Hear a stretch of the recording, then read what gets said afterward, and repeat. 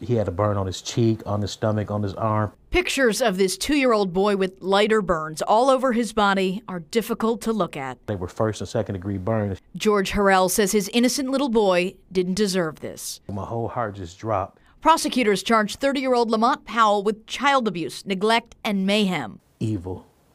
Evil.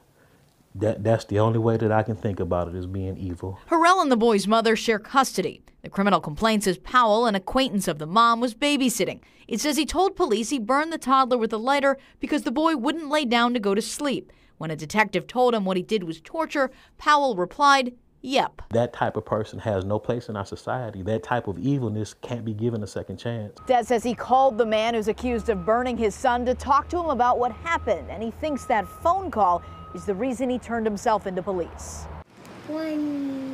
Harrell says the son he calls Mello is recovering from his burns. He'd touch his scars, and I'd just go pick him up and hug him and tell him I loved him, and, just try to reassure him and let him know, he was safe now. Hopefully he won't just one day think that this was just a bad dream. In Milwaukee, Hillary Mintz, WISN 12 News. Powell could face nearly 60 years in prison if convicted. The boy's mother has not been charged in this case.